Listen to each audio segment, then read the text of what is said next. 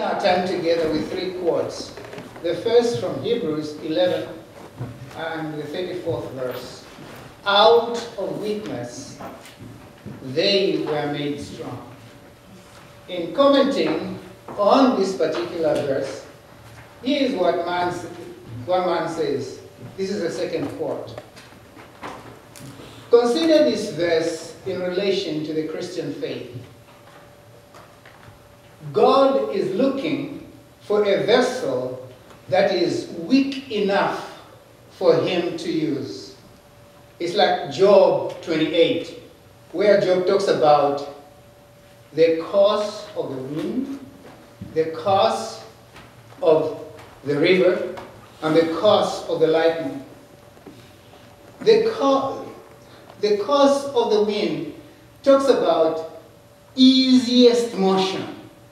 And the course of the waters talks about easiest coursing, whereas the course of lightning talks about easiest yielding. Now notice, easy motion, easy coursing, and easy yielding.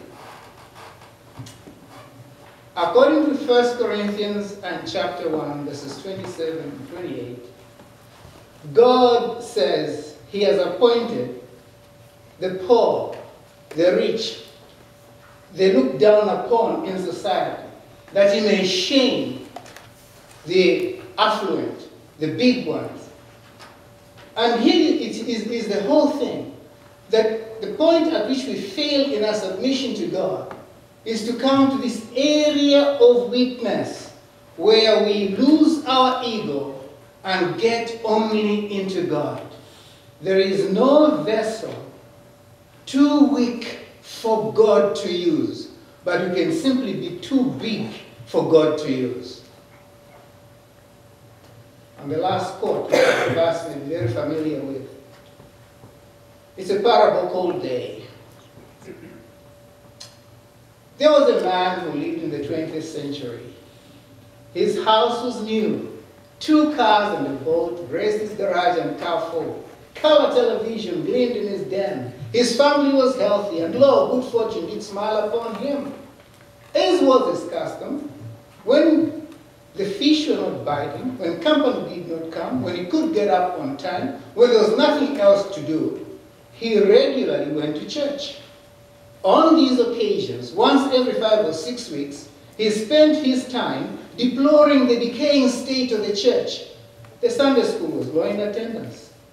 The choir was scanty. The offering was poor. The preacher was discouraged. And something called church training was about short. They ought, he said, they ought to do better than that. What do they think this thing called church is all about? They ought to do better than that. So many months came and passed. This man's children grew up. He knew that they did not go to church because they down at the church had not interested them in religion. The man's health failed. One day he noticed something strange. They down at the church came by no more. They did not visit him in the hospital. Truly, truly, he got angry. But being a great heart, he decided he would forgive them and go to church once more. But when he came, there was only a foundation where the church building once stood. Where is the church? He cried. Dead was the answer. Oh, he moaned. They should not have let it die. End of quote. I don't know what we feel as we sit here. Who should keep the church going? Who should make the church grow? Who should make the church effective? Who is it? Us. And so in the last few weeks, this is what we've been looking at. That to make Parrsboro United Baptist Church grow, we need to reconstruct it. And we don't reconstruct just the structure, but better still, the characters and conduct of the people in the church. And we have so far looked at the problems within the church that stop our growth, namely sin, greed, and, thank you, fear. And in the course of the last 2 weeks, we have looked at the next from within, and we've seen scorn and the threat also stop us from growing. But there's more to it than that. We also find, as we are looking at today, that there is the aspect of treachery.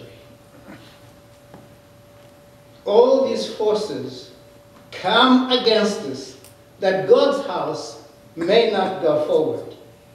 We can give in to them and the work will collapse, or we can stand firm like Nehemiah and the work will go forward. What will we do? Will we realize our personal weaknesses, give up our egos, and so let God have his way? Will you play down God's position and just go with our reasoning so that we may say things are not going our way, and so we don't let the pace of God take its course amongst us? None of us will ever be forced, not even by God, to do what he wants. But God wants a people who, like the wind, easily take a motion, like the waters, easily take the course, like the lightning, easily yield. Will we do that? If we would do that, one of the ways in which we do it is to see the tricks of the enemy and contend against those. Nehemiah shows us how he does it. He begins by showing us at least where he stands. Nehemiah knows where he stands. Because notice how frequently he mentions the name of God, the God to whom he cries. So his position is, he is God's servant. And he's about God's work. And whatever is going to happen, he just must go on doing God's work. And that work, he knows, is constructing, reconstructing, and keeping on constructing Jerusalem. And he knows the enemy is going to pound Jerusalem unless the wall stands. And so he keeps on building the wall. He is God's servant. So, when the enemy invites him to some activity that will distract him from building, he says, I am not your servant. I am God's servant. On with your business, and I'll be on with my business. And so he says, I am doing a great work. I cannot stop and come to you. Because the moment I give you attention, this work will stop, God's work will stop, God's work will suffer, God's name will be dishonored. No, I who am God's servant will keep on doing God's work. And the work of God that is required for you and me is abundant, that we might speak the name of our God. And the question we ask ourselves is, how active are we in this God's work? And what you should stop and think about is, what is it that stops you from doing God's work? And this leads us into the next thought. Suspect anything that is going to distract you from doing God's work. Distractors and distractions are there. They are real. Distractors and distractions are abundant. Distractors and distractions intend just to do that, to take your attention away from God's work. And what is God's work? That you be a witness for God. The person through whom, if people don't read the Bible, your life and your words will be the Bible that they ever read. You'll be the one who God incarnates, shows himself alive to the others. And the question is, how effective have you been in doing that? Nehemiah's people are tempted in 4 ways. First of all, the enemy pretends to be part of them. Then the enemy bluffs them. Then the enemy uses treachery. Then the enemy uses compromise. And all of these are areas in which we ourselves may be tempted. But the question is, do we suspect anything that draws our attention away from God's house? Or do we simply say, well, we're just human living in this world, and let's go on and do it? Let me reiterate some words that I've said to you in time past. And it is this.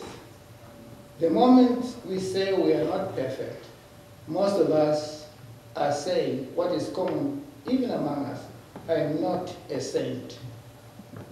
Did you know that saying that is an insult to God? I'm not a saint. Because what we are saying by saying that is that let's excuse sin. The sin which was the first problem we looked at. Let's excuse fear, the fear which we looked at. Let's excuse greed, which we looked at. Let's excuse scorn, which we looked at. Let's excuse force, which we looked at. And now we're looking at treachery. Let's excuse it. That's what we are saying. But God is saying, no, we can't excuse anything. Because if God says you are a saint, and that's what the Bible abundantly says, then we are saints. Because to be a saint is to be a forgiven sinner. So when I say I'm a Christian, I'm saying I am a saint. I'm a forgiven sinner. Somebody who is living a life clearly set apart to live with which to honor God with all my doings and all my sayings. Who can be a Christian and doesn't make that solemn promise to God? Because then we are playing games if we don't do that. And so, if we say we are not saints, we are saying, God, you are a liar. God, you can't make us live above sin. God, you can't make us live above our enemies. God, you can't make us live above those things that threaten our lives. But we know there have been numerous people that have succeeded. And when we started by giving you that quote from the sermon that was commenting in Hebrews 11, he talks about Abraham, he talks about Gideon, he talks about David. All these people had points of weakness. When they came to the end of themselves, Abraham became Abraham, as John told us the story, the conversion part. The person who was weak and did not obey God became Abraham, who was full of the air and power of God and began to do God's work. So from Abraham to Abraham, God's power, God's work, and on from Jacob, the treachery and bad figure, to each Israel, this person that submits and yields to the will of God. From Gideon, the fearsome character, to this powerful warrior.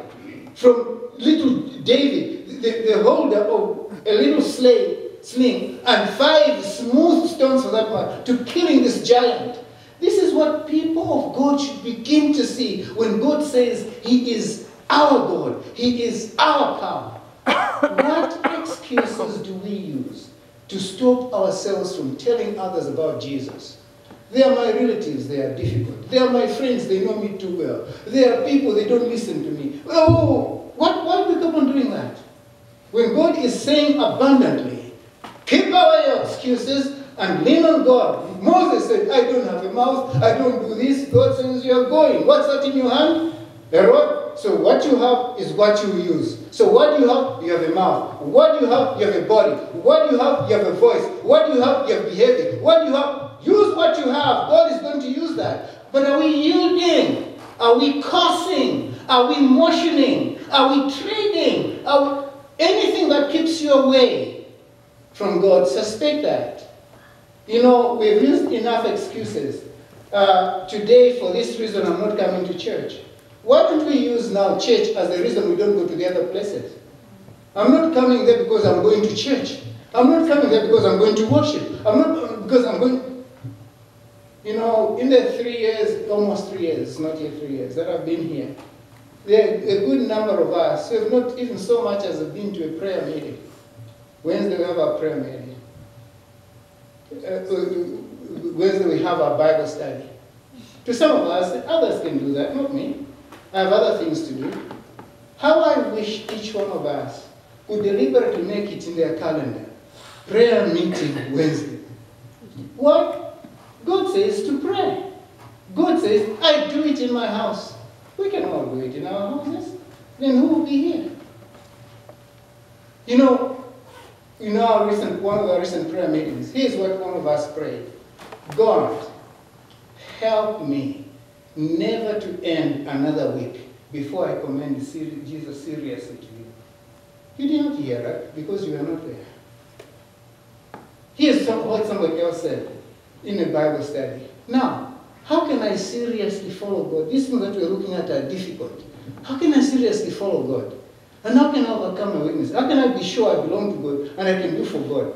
And it was discussed. I don't know what your answer is. But if we had been together there and studied together, see, we'd have one voice, one behavior, one testimony, and see to speak to the whole world. But each one of us goes with our own business because we do our own businesses, now different settings.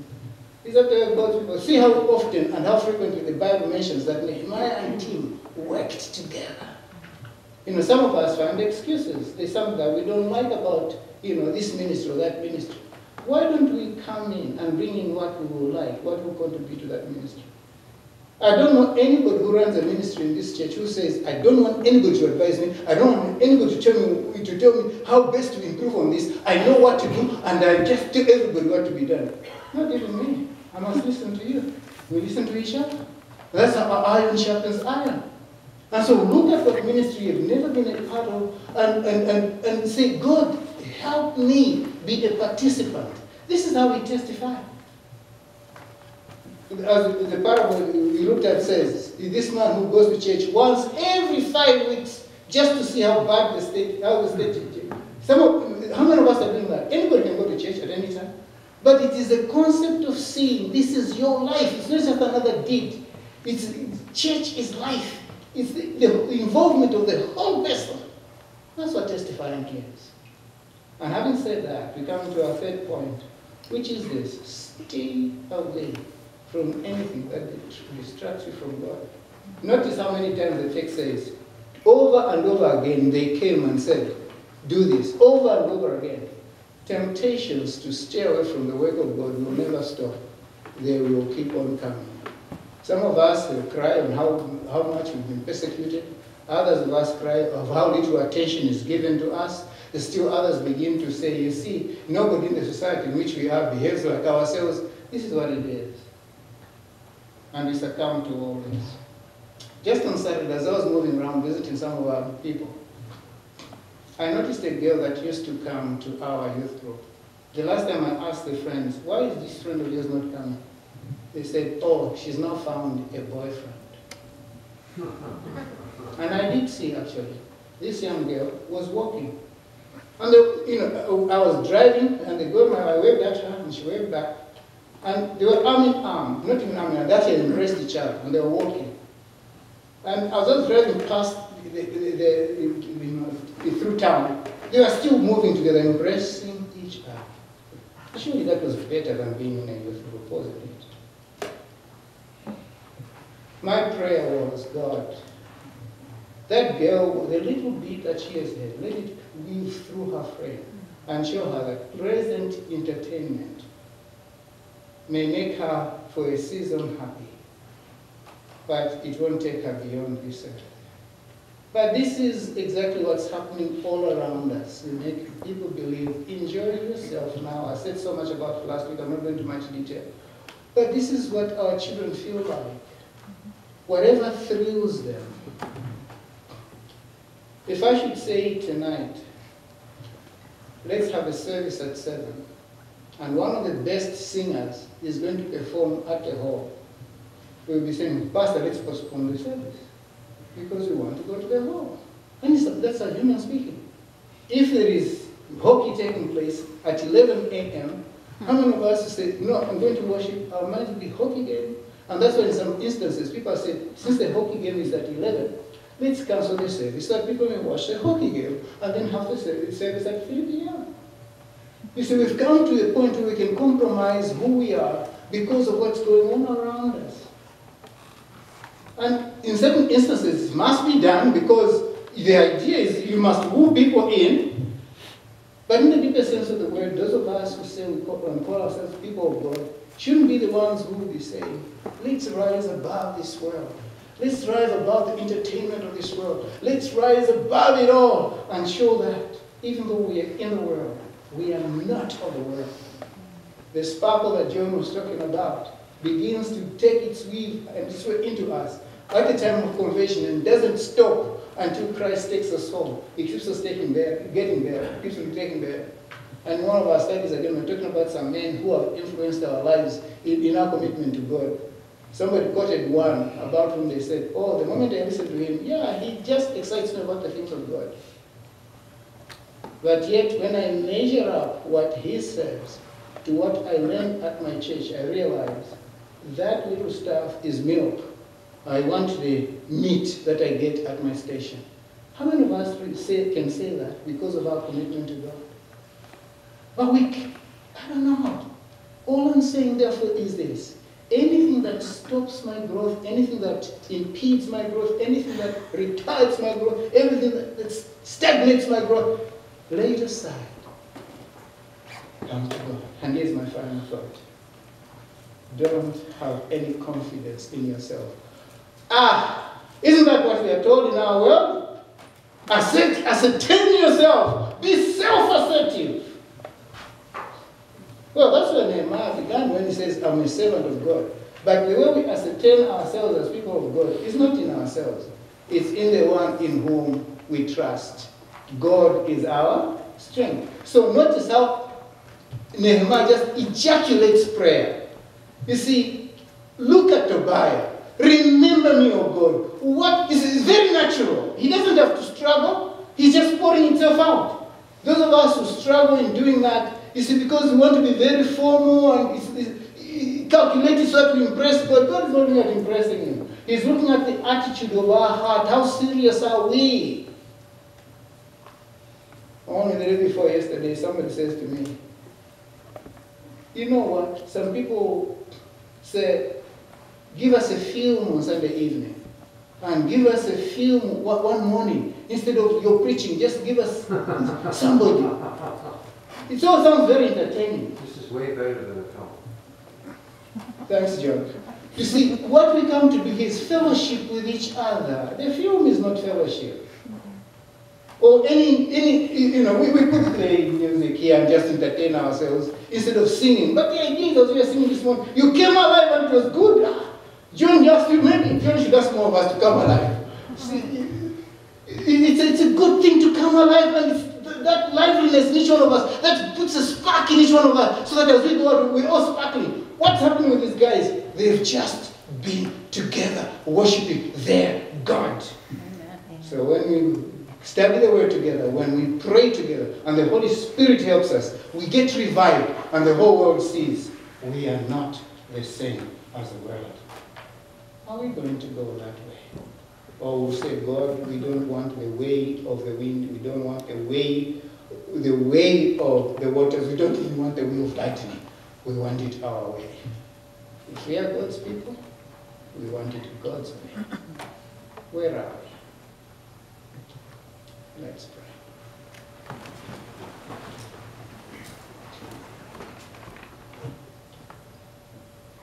Our Father, we are thankful that your interest is in us. And your interest is in us, that we may be such servants of yours as turn out to be a people through whom you are understood to be God and Savior. And so we pray you will overrule our discrepancies and mistakes and make us rise to the point to which we overcome hurdles of reconstructing this church from within us and hurdles of this God, reconstructing this church from without us, so that with you helping us, we may abide in your word and in prayer so experience you and sense your power alive and at work amongst us, that no falsehood stand us, but you, O God, will betray forth your praise among us as the God of his saints. And so to you we cry, even as our Savior taught us. Amen. Our Father, who art in heaven, hallowed be thy name. Thy kingdom come, thy will be done on earth as it is in heaven. Give us this day our daily bread, and forgive us our trespasses, as we forgive those who trespass against us. And lead us not into temptation, but deliver us from evil.